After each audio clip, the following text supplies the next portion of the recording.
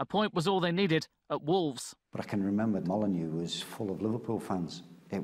We were on three sides of that stadium. It was a fantastic night. Before the game, I think there wasn't much said in the dressing room because we were all that nervous. And we had to go down there and win, and we were still losing with a quarter of an hour to go. The championship came down to a weekday night in Wolverhampton. A Liverpool win would clinch the title. Wolves needed to win to stay up.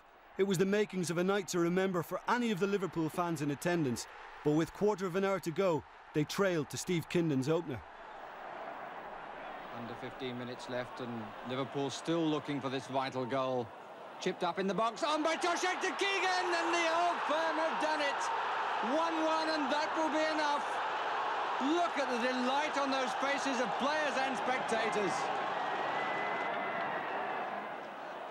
Neil knocking it in, comes sideways, Toshek taking his time, but using it to perfection. 2-1.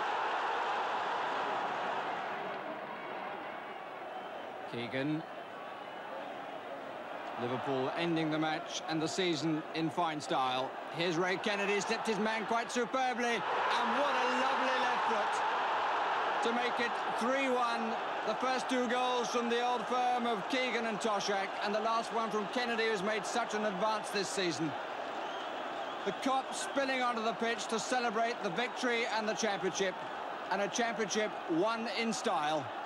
For Bob, actually, to take over manager and to win the title fairly quickly, you know, it was marvellous.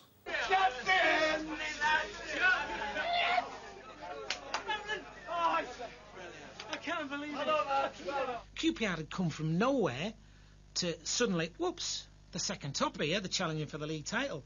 And, you know, it gets into players' minds, you know, are we capable of winning the league? The league title, it's something else, you know. I mean, if we win it, and then it gets into your mind. And we knew that if we just hung in, that we'd eventually win it. Well, he's got to be manager of the year. I mean, who else can beat him now? I mean, there's nobody at all. The only fella who can possibly do him is this fella up in Scotland. But our league's a hell of a lot harder league to win. But in the final of the UEFA Cup, it's got to be manager of the year. I don't care what anybody says.